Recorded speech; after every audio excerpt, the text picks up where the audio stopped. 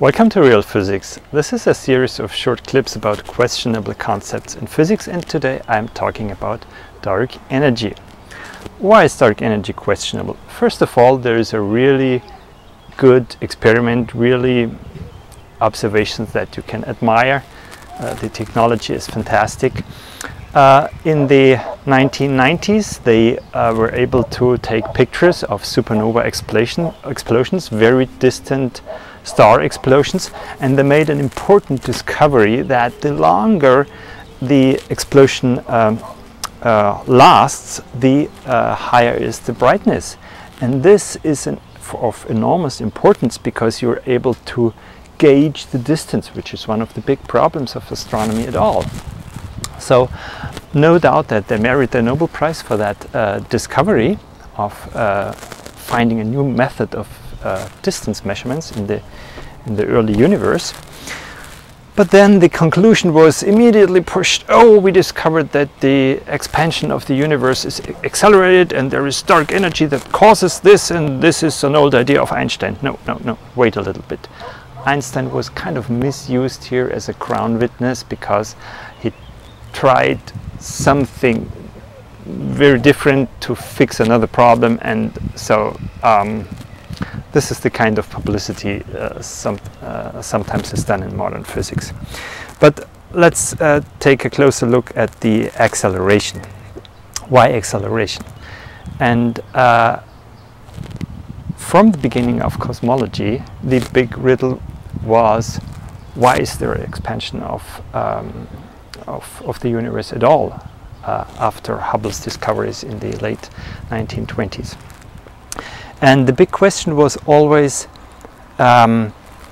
is this expansion decelerated by gravity, or and how much, to a point that it will eventually stop and the universe will recollapse, or will it expand forever? Okay, this was for a long time the big question. They called it, is the universe open or is it closed? And then so the surprise was, it's just in between, okay, at this strange border of never stopping the expansion. And this was again a very strange coincidence. Yeah, you need to reflect. So we have a second riddle here. And then the new discovery of the accelerated expansion. This deceleration of the universe is absent at all. Okay, now take a look at this. You have a very strange coincidence. You predict theoretically that your observed expansion should slow down, but at the same time you don't see this. Okay, there's just no evidence for the deceleration, and then you postulate an acceleration of the same amount that should compensate this theoretically deceleration. There is something wrong here, okay? And we cannot just fix it by inventing new quantities.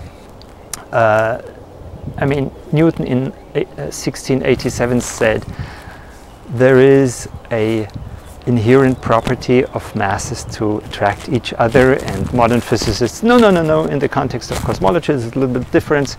I mean, if you are dealing with the law of gravity, think a little bit, okay?